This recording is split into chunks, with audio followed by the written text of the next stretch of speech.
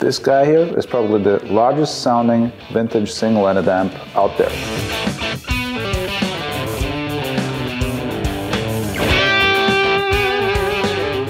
Hey everyone, this is Carlos from Amalgam Audio. Welcome to the StoryTime episode where we look at the Supro 1606, which is Supro's smallest amp in their lineup. It is a 5-watt single-ended amp that features only 3 tubes. It has a tube rectifier, one 6v6 output tube and one 12AX7 preamp tube. It features only a volume control that acts also as an on-off switch, so you'll switch it on and adjust the volume that you need. Even among the single-ended amps, it is physically the smallest box that I've seen so far. But despite this, when you mic it up, it sounds really massive. It can actually sound bigger on the recording than the 1600 or, for example, the 1624. So it has a really huge soundscape, and it has the ability to sound really close, up in your face in the mix.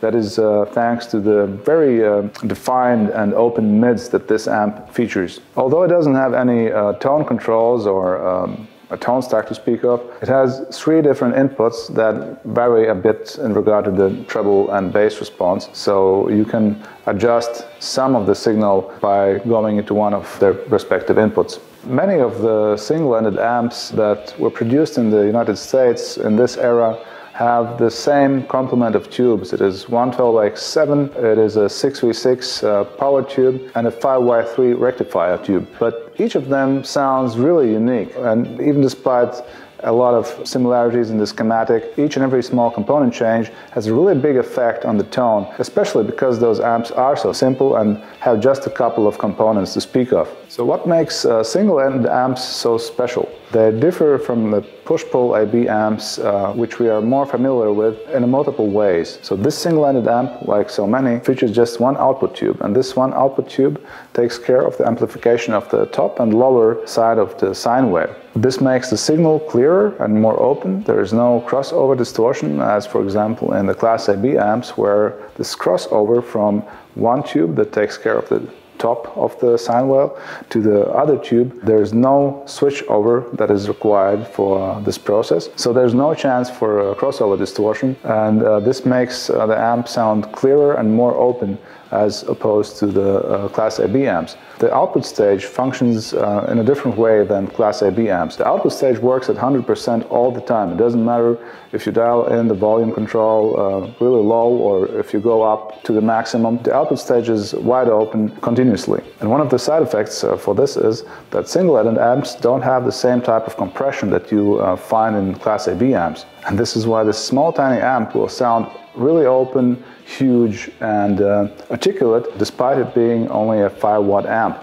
Another design difference for a single-ended Class A amp is that it doesn't need a phase splitter in the circuit. So this means that designers can incorporate one tube less than in the usual designs. So that is the explanation why it only features one preamp tube, which is the 12AX7. So in many ways this is the simplest design you can make, but there's one component in the single-ended Class A amp that is actually rather difficult to produce, and that is the output transformer. The output transformer in a single-ended amp is very different from the Class AB amps. It doesn't have the counterwound windings of a Class AB output transformer, so this has also effects on the tonal characteristics. This means that the second-order harmonics that this amp produces are not cancelled out by the output transformer. And this is also the reason why those single-ended amps will produce a very specific tone that is rich in the second-order harmonics.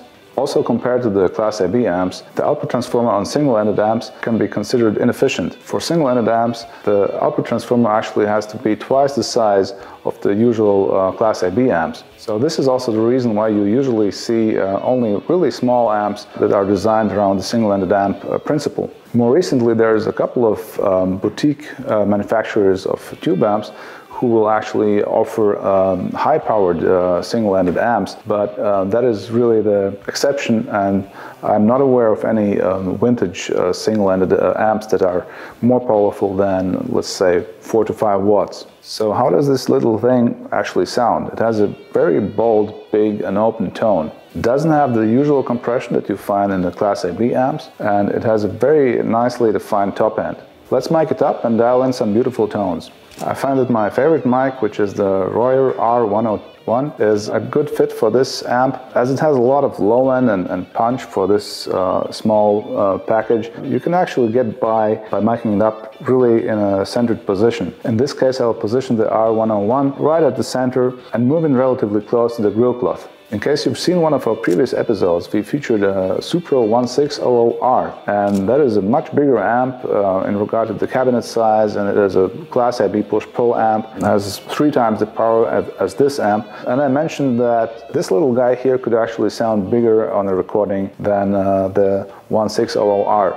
And this is what I would like to show you this time around. So the Royer that we're going to use has a lot of proximity effects. So with this sort of amp that already has a lot of punch, despite the small speaker in there, that's only an 8-inch speaker in here, you can still get a lot of low end that can start to rumble if you get too close to the grill cloth. So it is important to back up a bit to get a nicer balance between the high end and the low end. And as this only has one volume control and no other tone controls, I would say that about 4 or 5 on the volume is roughly the sweet spot of this amp. This is where it starts to crunch up, but it has also the most amount of dynamics, where you can balance between a clean tone and a more overdriven tone. I'll play a couple of chords on the Supro 1606 with my favorite guitar, which is the Yamaha SA1000.